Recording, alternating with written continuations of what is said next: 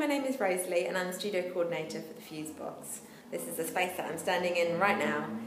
Today I've put together a video of some ideas about what we have found particularly valuable to us when creating a creative space. I'm going to be presenting them in a Bob Dylan style, like so.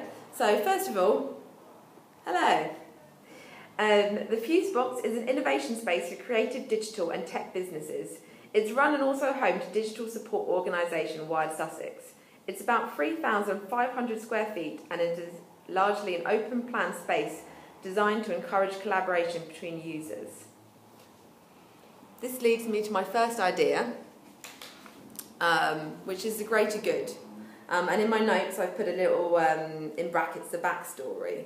So, to give you an idea of the bigger picture, with the combined help from local universities and art councils, Wired Sussex ran a research and development project which studied the growth of Brighton's successful creative, digital and information technology cluster. The report analysed the interplay between the arts and humanities and digital technology, and it demonstrated how these factors led to innovation and business success. The research report was called the Brighton Fuse report, and it's really fascinating. What I do in the description box of this video is I'll put a link, so make sure that you check it out if you haven't already read it. Fast forward a couple of years, with the help of Recreate, Wired Sussex managed to build a physical manifestation of the outcomes of this research report, a place where we could help businesses and projects fuse and marry the disciplines of the arts with digital technology.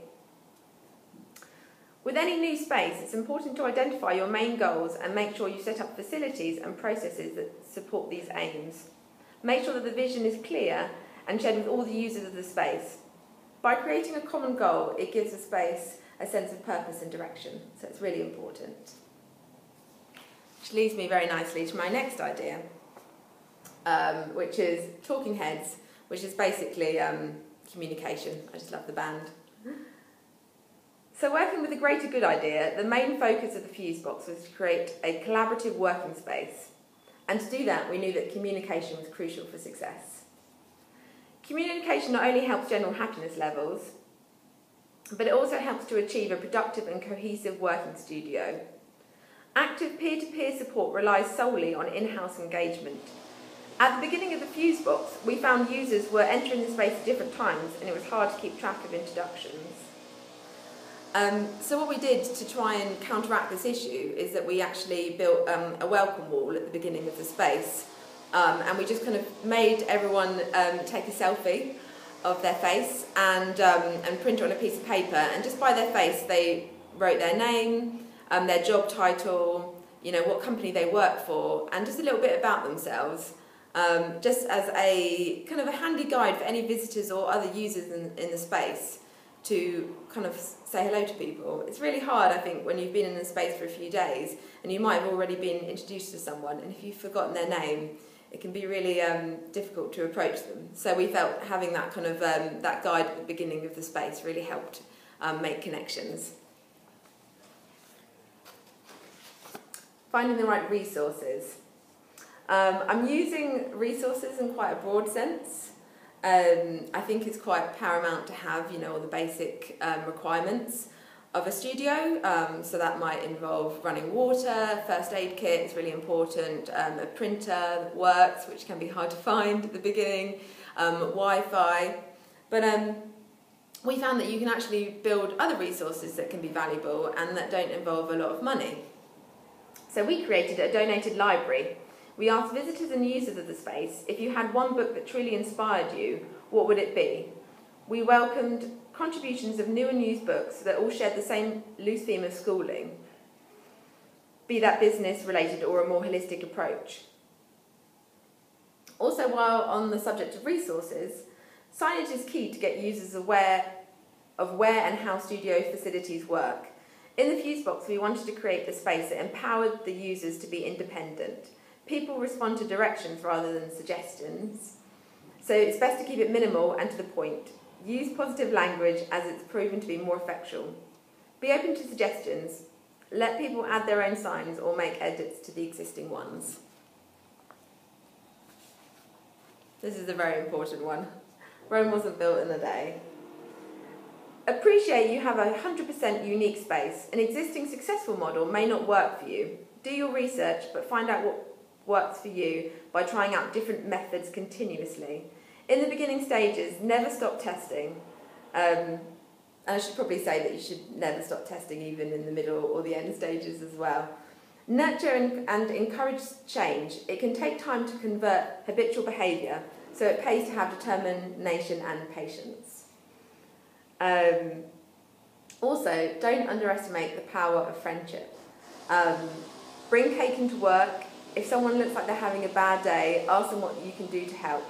Help people connect the dots. Organise social lunches and pub trips.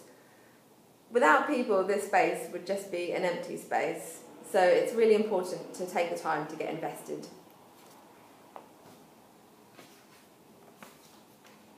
Here we go, this is the penultimate idea. Think outside the fuse box. It's very easy to become absorbed in the ecosystem within the space. Remember to engage with the community and don't feel limited to social media.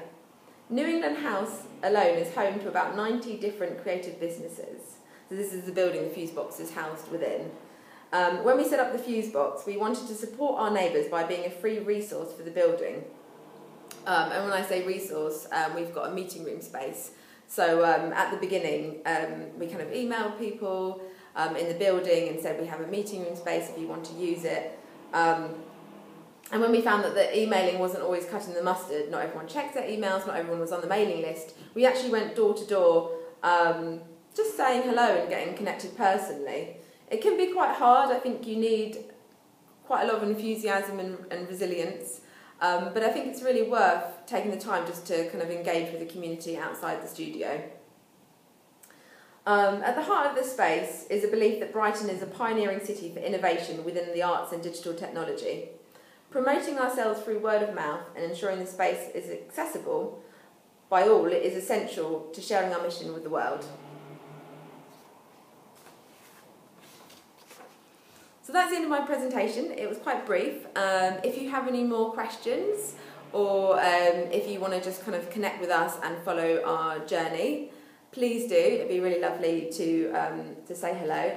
So find us on Twitter, we have a Tumblr. I'll put all the links in the description box below. So thank you for listening. Have a brilliant day. So hello.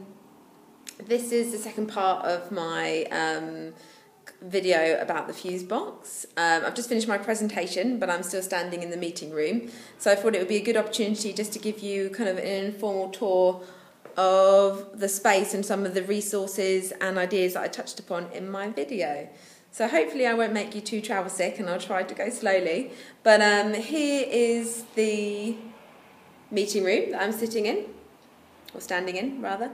And it's great to have this kind of separation of the main space, so just to have, you know, a bit more privacy, have, you know, smaller workshops to take place here. Lots of fun things have happened in this space, everything from kind of away days to kind of doodle workshops, and just behind me there in the background you can see part of New England House, which is the building that we're based in. It's a fascinating building in Brighton. If you've never seen it, it was built in the 60s, I think 1963, and for industrial purposes. So it's got a lot of character, and today it homes about 90 different kind of creative businesses, everything from wig makers to textile conservationists, digital companies, artists. It's a massive melting pot of creativity, and there's lots of exciting things that are happening in the building, so it's really nice to be part of it.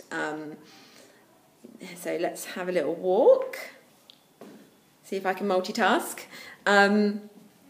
So I touched earlier upon resources. So, very quickly, just while you're probably wondering why there's a headless mannequin, the studio that the FuseBox used to be a completely disused space. That's how we got some of the Recreate funding, and so it laid barren for about 13 years. No electricity, no water, filled with asbestos. And the last tenants were kind of an old kind of textiles company. So it was kind of a barren space with a few mannequins kind of dispersed around it. So we refitted the whole space and obviously got rid of the asbestos, luckily. But we thought it would be nice to keep some of the remaining props just to remind us what the space used to look like. So there he is. I think he's called Manny, which is a very inspired name for a mannequin.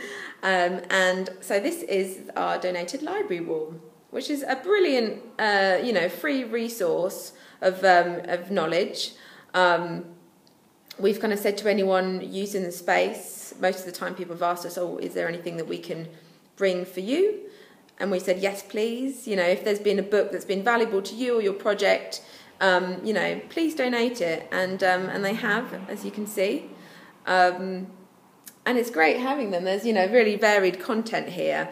And what we've kind of said to people as well is if you are donating, we've welcomed people, so it wasn't a must, but we welcome people to leave their details in the book. So The Art of Innovation, let's see, hopefully. There we go. So we've got Jim Byford has popped his business card in here, which is great to see, because I think it's really great if you've read a book that you've found helpful or useful or really interesting to know who donated it in the first place. And obviously if you've got their contact details as well, as you can send them a tweet, drop them an email and be like, hey, thanks for that book, that really helped me, and oh, chapter 9 was interesting, what do you think? So you can carry on the conversation if you wanted to. And I'm glad that Jim Byford's name came up, because quickly to introduce him, he was our researcher in residence for FuseBox 24, which is a fantastic startup program that took space in the FuseBox here. 24 weeks, 10 different startups, all creative or digital, and it was a really great program. And since there's been a research report released on the program, so I'll include the link again, so if you want to read more about what took place during the program, please check it out, it's really good. Lastly, just there's our Wi-Fi password, which I thought I'd just show you, because if you are thinking about starting a creative space, or you might be able to relate to this if you have a creative space, but my number one question, no matter how many signs I make of these and put them everywhere, is what is the Wi-Fi? So you might as well just have it tattooed on your forehead, because that's the number one question. So this is the front door of the FuseBox, so let's go in. Thank you.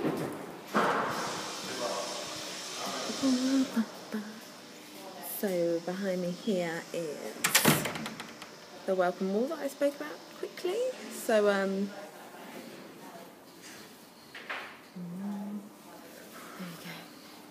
go. And just to reiterate what I kind of said in the presentation, we kind of invited people to take a selfie of themselves. There we go, it's lovely Phil Jones, who's the MD of Wide Sussex. Kind of put your job title, what you do in the space, and a little bit about yourself. So some people have been quite, business focused and said, what they do here, and some people have kind of included a few more personal details, which is quite good, as an icebreaker.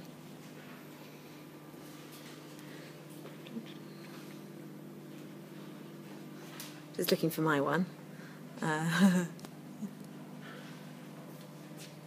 There we go. Oh, it's a bit like Inception. And I've put that I like that I'm studio coordinator, and that people can ask me any question they'd like to. What's the Wi-Fi password? And also my current obsession was cereal and This American Life, which is a podcast. So I was kind of hoping, putting it up there, that someone would come up to me and say, oh my goodness, those podcasts, I love them too. But not yet, but hopefully. Maybe by being this video, someone else would be like, yes, I love those podcasts too. And then quickly, here's a little tour of the main space, and I haven't actually said to anyone that I'm filming, so everyone's going to be probably looking at me like I'm being weird right now.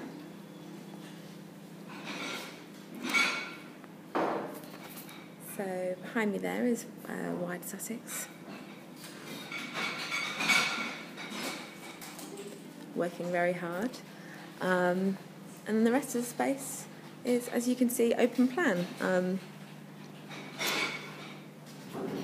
So we didn't want to build any walls, we wanted it to create kind of a culture of collaboration, so that's why it's all open plan. And it's nice and sunny in Brighton today, so we're kind of being blinded by white light at the moment, but there we go. So I'm going to come round here and put myself against the what's happening board.